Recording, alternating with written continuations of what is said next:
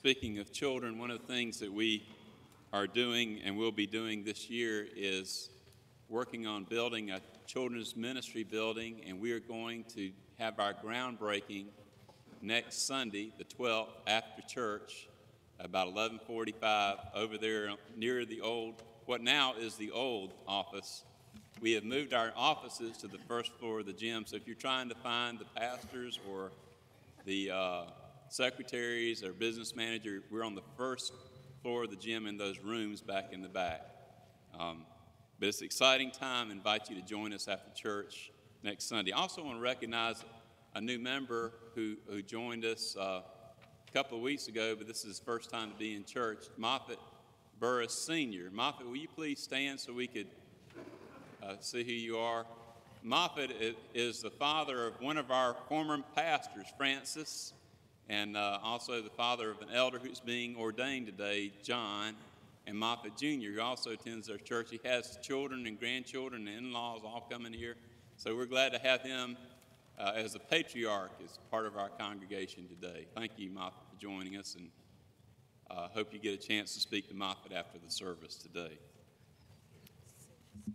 Today is Ordination and Installation Service Day, and I'm glad we have a good crowd today, as we had a good crowd at our sun-up service today. The name Presbyterian comes from the Greek word in the Bible for elder, presbyter.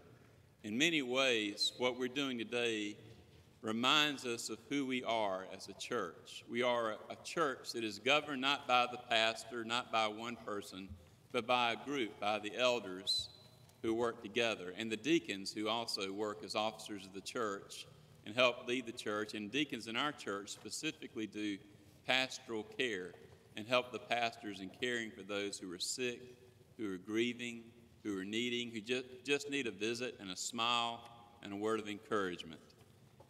And so at this time, I'd ask for those to be ordained and installed to please come forward as deacons and elders, if you would.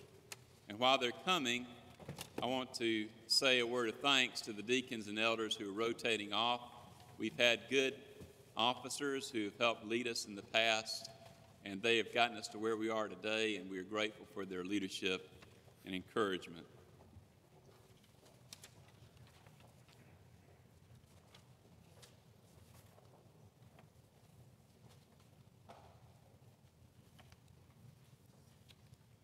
So the elders to be installed today are Brenda White, Bill Bearden, David Jameson, Jack Hadaway, John Burris, Megan McMillan, Pam Hutto, Peggy Bergen, Bunny, and deacons will be Bunny Runge, Greta Robertson's not here, Jay Gillum, Laura Winfield, Mary Jim Howe, Pam Lofton, and left out is Mandy McCaffrey is also to be installed.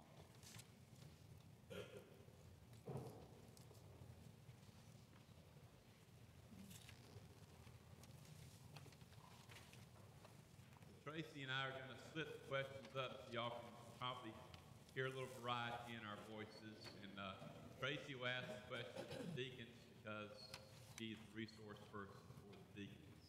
But in your insert are the questions we will ask our elders and deacons. We are all called to follow Jesus Christ in our baptism. When we became Christians, we are called to follow him. But those who are elders and deacons are called to a higher way of life, are called to set a better example as a model, to live a Christian life as a model, and also to hold forth the faith of the church.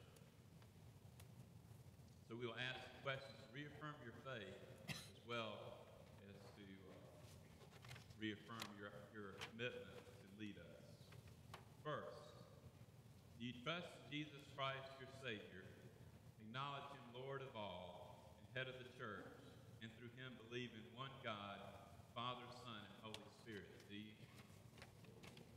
Do you accept the scriptures of the Old and New Testaments to be, by the Holy Spirit, the unique and authoritative witness to Jesus Christ in the Church Universal and God's Word to you? Do you? Do you sincerely receive and adopt the essential tenets of the Reformed faith as expressed in the confessions of our church as authentic and reliable expositions of what the Scripture leads us to believe and do? And will you be instructed and led by those confessions as you lead the people of God. Will you and do you? Will you fulfill your office in obedience to Jesus Christ under the authority of Scripture and be continually guided by our confessions? Will you? Will you be governed by our church's policy? Will you abide by its discipline? Will you be a friend among your colleagues in ministry, working with them, subject to the ordering of God's word and spirit? Will you?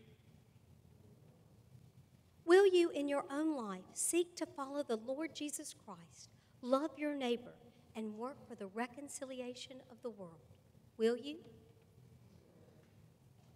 Do you promise to further the peace, the unity, and purity of the church? Do you? Will you seek to serve the people with energy, intelligence, imagination, and love? Will you? This is a question specifically for the elders. Up to this point, elders and deacons have asked and answered the same questions. Will you be a faithful elder, watching over the people, providing for their worship, nurture, and service? Will you share in government and discipline, serving and governing bodies of the church? And in your ministry, will you try to show the love and justice of Jesus Christ? Will you? And for the deacons, will you be a faithful deacon, teaching charity, urging concern, and directing the people's help to the friendless and those in need? In your ministry, will you try to show the love and justice of Jesus Christ? Will you? There are two questions for members of the church. Do we, the members of the church, accept these people as elders and deacons chosen by God through the voice of this congregation to lead us in the way of Jesus Christ, to do what we say we do? We do. Do we agree to encourage them, to respect their decisions, and to follow as they guide us, serving Jesus Christ, who alone is head of the church? If you do, will you please stand?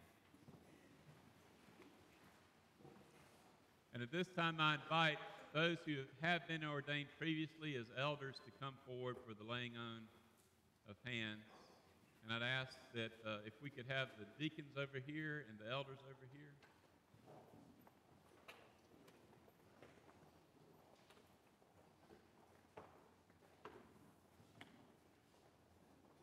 And those who are to be ordained, if you will please, those who be ordained, if you'll please come in front and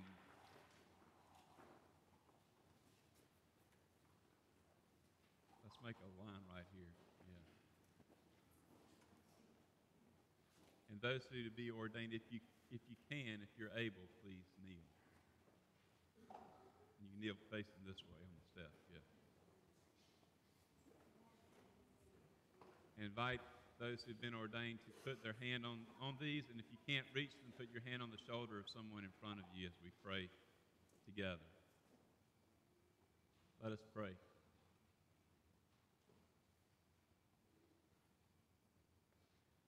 Lord, by your grace, in your love, by your Holy Spirit, you call each of us to follow you. We thank you that you raise up leaders to lead us in your way, to lead us in the way of truth, of love, and of grace. We ask that you endow these elders, these deacons, with the grace and the power, the love, the peace, the purity, the strength that they need to fulfill their office. Grant them, O Lord, a good measure of your presence, of yourself, as they seek to lead us as your people. Fill them with your great presence and love, and fill us as a church. Lead us into the future with hope, with courage, as we seek to follow you, our Lord and Savior. For it is in your name that we pray. Amen. You may be seated. And your elders invite you to rise and extend the right hand of fellowship to those who have been ordained. Welcome, John. Welcome, Brenda. Welcome, David. Welcome again, Pam. Welcome again, Bill. Yeah, welcome back. Welcome, Mandy. Welcome. Glad to have you. Welcome, Peggy. Welcome, Laura. Pam, welcome. Lenny, welcome.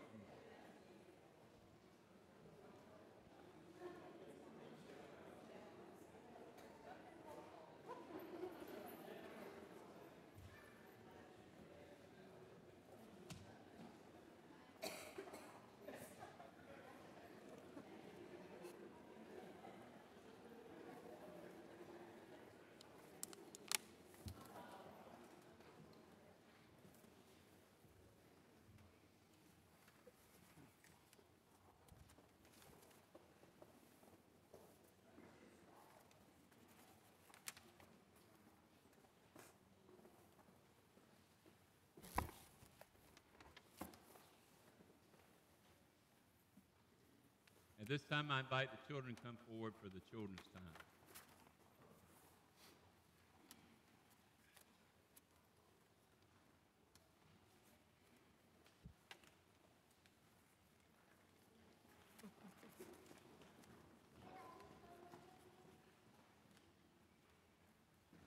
Now come on up and sit down.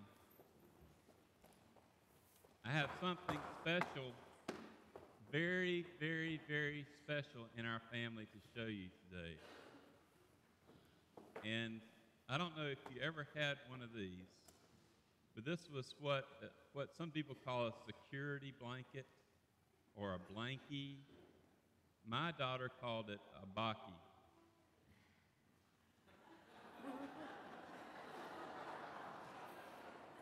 We asked our daughter if she wanted to have it back, but she refused. But there was a time when my daughter would not go to sleep without this thing. And there was a time when we had to travel 30 miles back to Grandma's house because we had left this baki at her house instead of putting it in the car. And can you believe that? Look at this. Does it look like it's a real blanket anymore? You know, you wouldn't wear it as a shawl or anything. But, you know, it reminds me of something. How many of y'all had one of these things when you were little, when you were a little baby or something? You remember? Nobody wants to admit it. But, you know, what this reminds me of is that there's a verse in the Bible that Jesus said that's really important. He said, "Do not store up for yourselves treasures here on earth, where moth and rust destroy, where thieves break in and steal." And I look at this baki, and I see how many holes it has on it, where some of the moths got in it, where it's been washed to death, trying to get the dirt off of it and the food off of it and stuff. And, you know, this thing that was so precious, probably the biggest treasure for one of our children at one time, and one of the biggest treasures in our family, is now it's not even worth framing or anything. But, you know, it just is a reminder that life changes, and things on this earth, the things that we think are so special, all those toys you got for Christmas, one day you're going to say, "I played with that." And you'll say, "Why did I want that? Why was that so important to me?" You know, it's really important to realize that some of the things that we think are so important here on this earth are not. But there is one treasure that will never fade away. You might know what that is. You know, Cooper? God. God is a treasure that will never get holes in it, that no moth will eat, that no thief can steal. Nobody can steal God, can they? And they're with you wherever you go, and God can be with you when you're old, like me, or when you're young, like you. God can be with you every step of the way. And that's really, really good news. And it's a good thing to remember as we begin a new year, what really is important. And Jesus said it like this: "Seek first the kingdom of God and his righteousness, because God never fails us, never will fade away. So let's pray, okay? Y'all repeat after me, okay? Jesus, thank you that you are a great treasure that will never fade away. Help us to love you more. Amen. Okay, thank you very much.